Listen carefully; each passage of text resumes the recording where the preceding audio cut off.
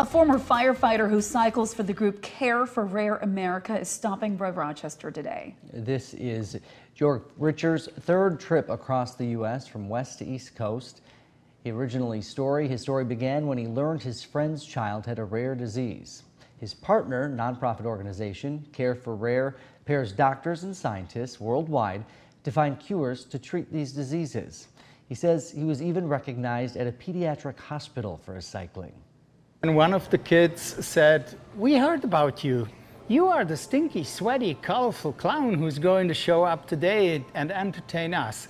And that's the best and the biggest compliment you can get being an adult. As he cycles to his final destination in New York City, he plans to revisit and connect with the families that he's met along the way.